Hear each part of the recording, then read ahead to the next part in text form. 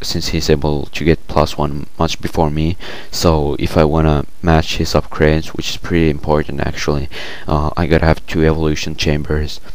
And well, I usually start 2 evolution chambers anyway, but this time it was a little bit faster than my average evolution chamber. Maybe I'm making some extra Scourge to counter his Corsairs, since my mutas are weak HP, so, or alive or whatever. So he might, if he makes a few more, he'll be able to pick them off instantly, and that's gonna be a huge loss for me. So I made a few extra Scourge, as well as 4 observers as this, so it's fine. Bring my lurkers over here, burrowing.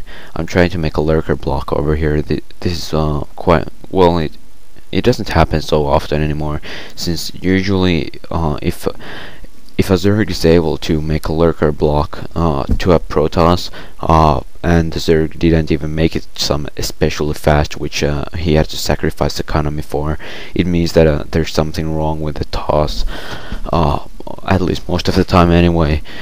This time though, I was able to pick off his High Templars. I was able to slow his gateways down a lot, so he couldn't really move out before. I was pretty well, it was good for me.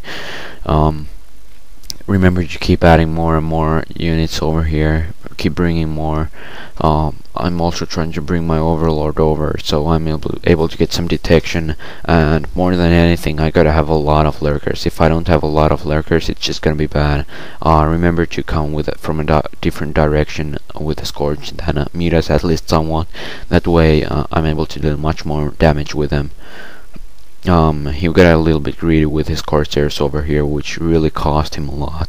Meanwhile, I'm able to take some expansions and keep making drones while dedicating a few hatcheries to units. Usually my policy is that unless I have a specific reason, every single expansion is gonna make their own drones, and that way I will not only have enough units, but I will still keep getting better and better economy, so it's just gonna pay off well. And I don't really recommend going in some sort of all-in block where you just trying to force some ridiculous block no matter what, and if you lose, it's over. I don't really prefer that, since pretty much every single toss is gonna break out of your block sooner or later, so you gotta have a little bit extra for yourself when he breaks out, if he breaks out, but most likely he will. Using these Mutalisks not only to for High Templars and whatever Corsair counter and whatever else, but also to pick up observers off. I was a little bit careless over here, so his observer was able to survive. Meanwhile, I have quite a few gases. I have like 4 gases or so I can start ultra-link tech pretty freely. He's finally able to break out, and that means that since his army at the moment is slightly stronger than mine, I'm gonna make some sunken colonies. Usually so I'm making sunken colonies with the Zerg is kind of like a last resort, so since it's kind of like a decent defense, fast, and so on. And usually Zergs don't use it unless they feel like they don't feel confident like blocking their army otherwise. So that's why I made sunken colonies over here, except for my main, which had a lot of lurkers, and I'm able to replenish that army real quick. Thankfully he attacked my main instead of my expansion, so I'm able to keep this one for now at least. I'm also starting my ultra tech.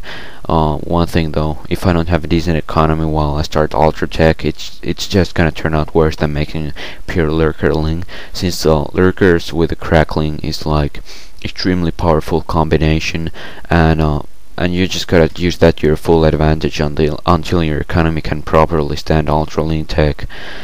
Sometimes if I've started ultra links way too fast without actually being able to handle it, it's just cost me the game, since I have like maybe 4 or 5 ultras, and that really isn't anything compared to his army. I would have been far better off with making lurkers to kind of like destroy his zealots with those lurkers, and just for defense and so on. And yeah, so I made a few more lurkers, and right now would be a good time to start ultras really. Oh, I made one extra sunken colony as well to my expansion, since three just doesn't cut it. I'm also spreading my lurkers over here. That way I'm sort of like making a lurker block. Of course, it's useful to have scourges over there if you're not, especially have scourges if you're not confident with your army or your army size or whatever, since those scourges can be very valuable in picking off his observers, and that way kind of like stopping the attack and giving you more time to make more units and so on. Now it's just a macro part and getting your economy up and being able to keep your expansions. Unlike what most seem to think, Ahzz, at least at the mid and early game, aren't really supposed to have a goal of destroying his opponent's army without letting him expand. It's more like not letting your opponent expand while keeping your own expansions. That's actually for ZvT as well, and that's actually really useful. Well, of course you can attack his army if you think you can win. That's a big bonus, but it's not like you should do that every single time. It's far more important to keep your expansions and so on. Over here he has dragoons against only ultras, which means that my ultras is pretty much gonna die. I was sort of aware of that, but I just had to stop this attack. Dragoons deal 100% damage to dragoons, and